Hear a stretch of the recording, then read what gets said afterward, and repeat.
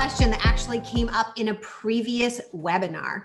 Who owns my nonprofit, our nonprofit, a nonprofit, right? We're going to dig into that question because I think that there's some useful things to gain by answering this question. For those of you who don't know me, I'm Sarah Olivieri. I'm a #1 international bestselling author, former executive director, and creator of the Impact Method. And I love helping nonprofits change the way they operate so that they can make a bigger impact without getting overwhelmed or burning out. And there's nothing more fundamental to thinking about how should we be operating our nonprofits than answering this question: who owns your nonprofit? So let's dive right in. We're going to start with the definition of owning something, right? You can have it or hold it as property, or you can have power or mastery over it. And I think the key thing here for us today is to think about power. Now, because of regulations of the government, right, our nonprofits cannot be treated like property. That's the big difference between a for-profit and a nonprofit. A for-profit can be treated like property, and you can actually sell pieces of it in exchange for money. A nonprofit, you can hire people to work for it, but you can't sell off a piece of it for money. So basically, by being a nonprofit, it means that our organizations can't be property themselves. So we're really looking at definition B of who has power over our nonprofit. So I'd love to see in the chat, who has the power, do you think, in your nonprofit? Who has the ultimate say in your nonprofit? Go ahead and put it in the chat and I'll talk about it. So legally, the board is kind of by the state that you are incorporated in, bestowed this power on day one, complete and total power over the ongoings of the nonprofit. But the thing about the board and the way it works is the board has the power to kind of designate and turn this power over to any one person or group of people, or they can split up the power however they want, which really says the power could be in anybody's hands. So who should have the power? Essentially, whoever's on a board, initially especially, gets to decide who should have the power. And that's the question I want to try to answer today. So here are some potential candidates for holding the power. If you want to add some to this list for your organization, that's fine. I've kept a little general. You can feel free to put it in the chat. If there's one here that's really relevant for you that isn't here, is it the community at large? The community the organization lives in or serves in? Should it be the board, right? Should it be the board? Should it be the donors? I know there are some people, especially in the fundraising world, who say that the donors should have a lot of power. Should it be the management staff or the executive director themselves?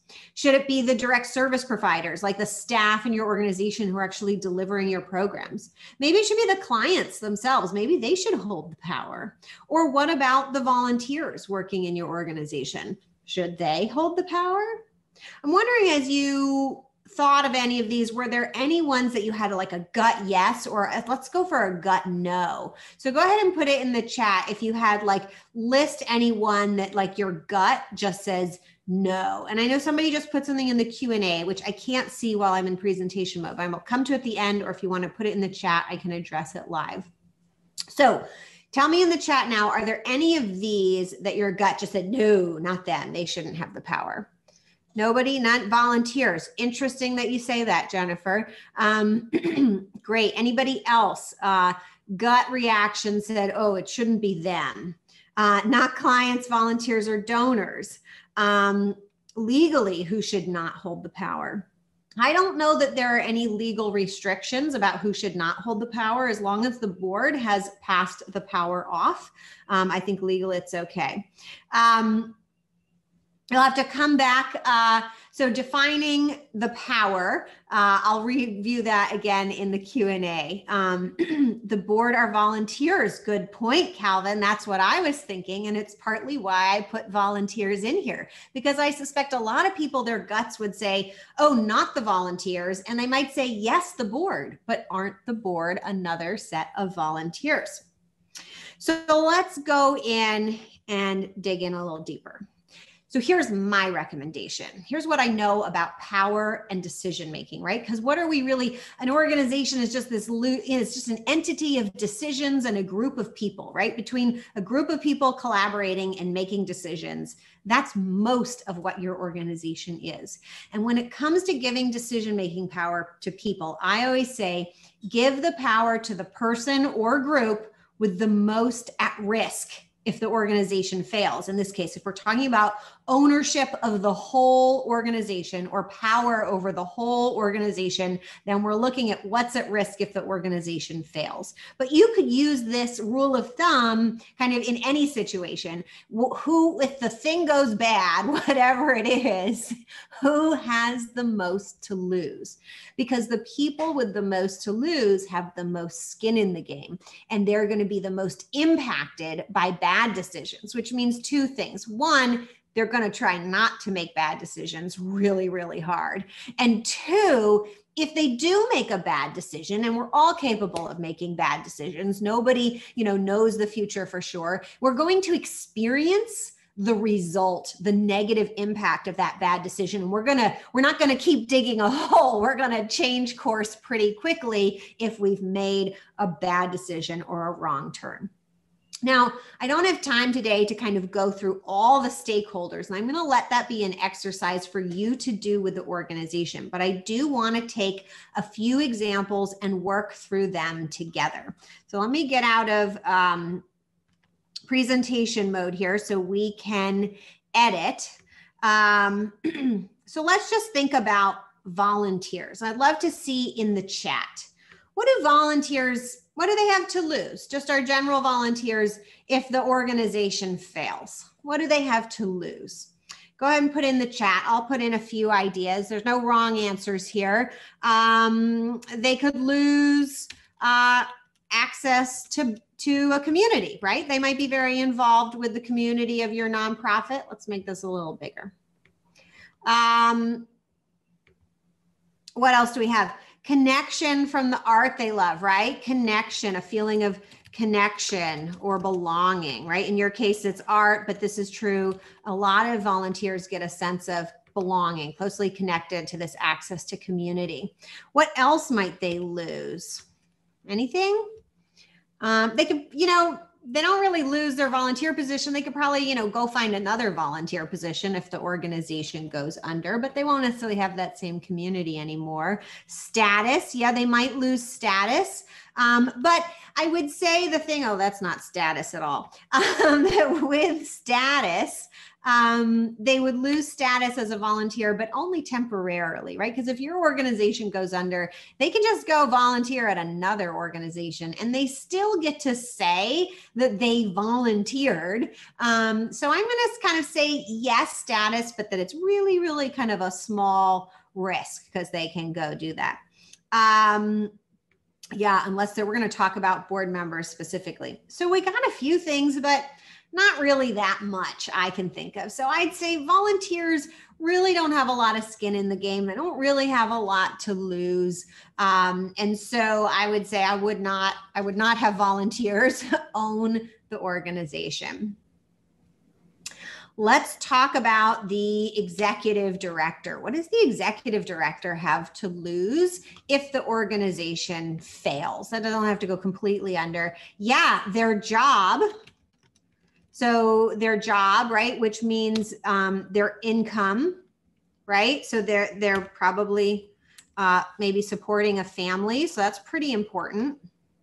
Yeah, reputation, such a good one. And I think the thing about reputation is if they lose their job and their reputation, they've lost their career, right?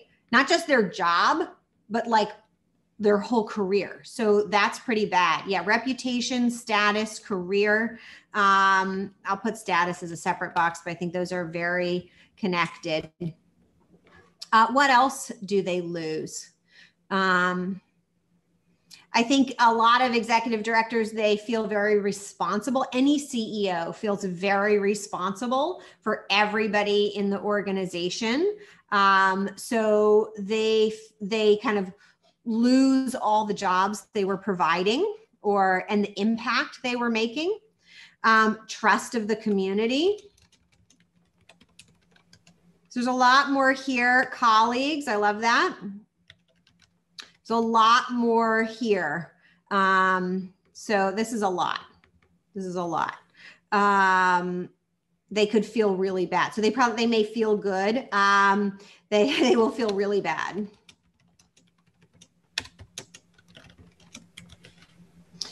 Heart. Yeah. You know, I think the executive director job is not especially glamorous, and most EDs do it for the love of the mission, like true dedication, and their heart is really in it. And so I think, you know, there's a great sense of personal failure and pain when they don't do the job well. In fact, I was talking to an executive director just the other day who said that their biggest fear was that they've created this organization, and their biggest fear is that they're going to somehow mess it up. Right? At any moment, they might just blow it and ruin it all. Everything that they've put their hard work into. If they're a founding executive director or executive director who's really helped grow the organization a lot too, they might have invested a lot of their own time and money to make it happen, and they'll lose their investment. So an investment of time and money. I think a lot of executive directors are, whether you count their kind of underpayment in kind or their personal direct donations, they are often some of the biggest contributors to the organization.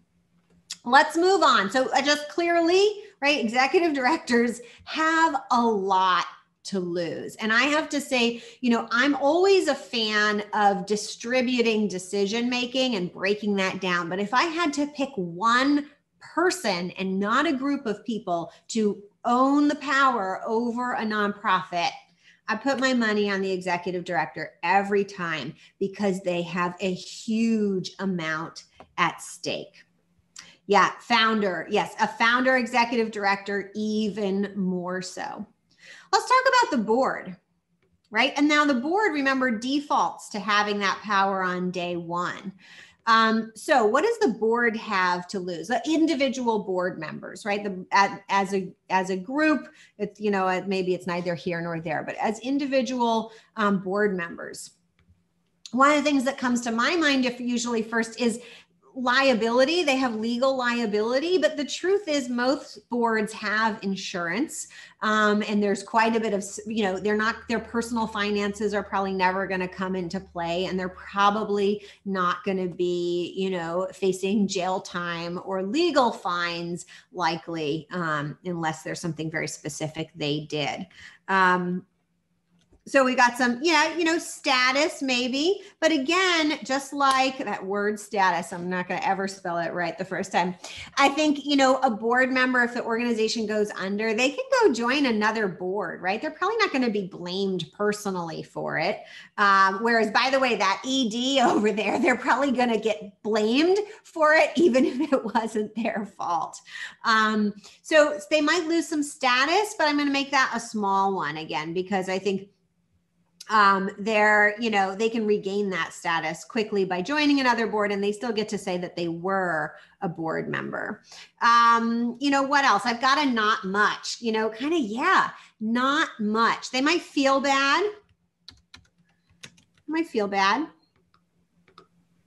What else happens if they really blow it? Yeah, they have insurance against liability. So they're not, even though technically they're liable, there aren't really any negative consequences from acting badly.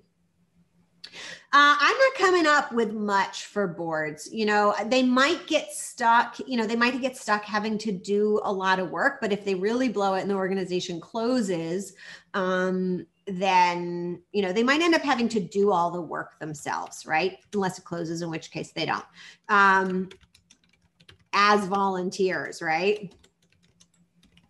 Usually they're volunteers, but not always.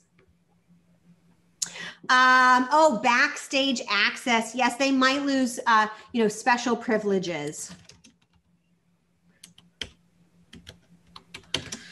Oh, no. So special privileges. Great. Yeah. So not a ton here. So if you're a board member, maybe you really are, put yourself in a board's shoes, or maybe put yourself in my shoes, and a board is asking you, well, what should the roles be? What should we do? What would you advise a board to do? Should they keep the power themselves, or should they delegate it away from themselves, regardless of thinking about where they delegate it to?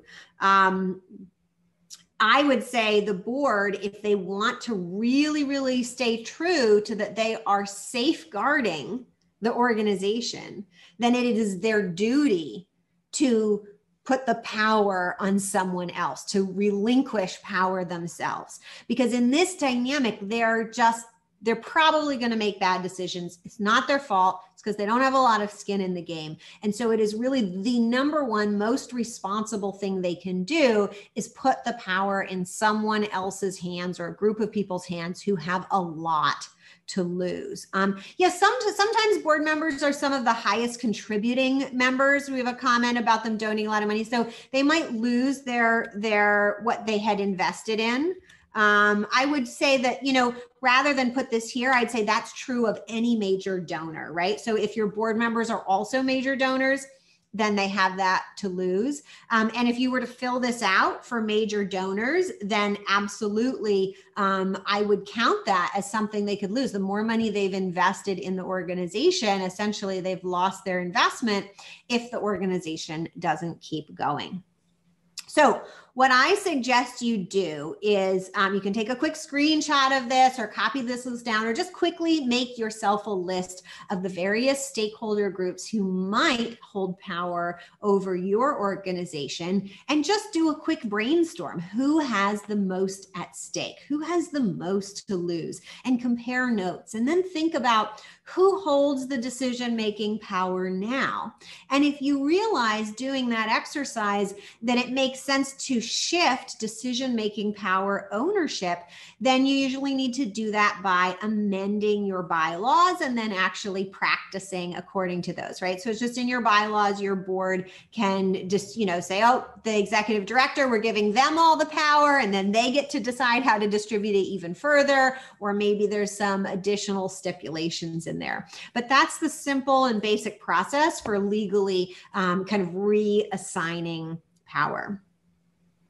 So that is, I'll leave this up for everybody. That is my training for today. For those of you who are here live, we can go deeper on our Q&A. For those of you watching the recording, I encourage you to schedule a one-on-one consultation with me if you want to talk about this further.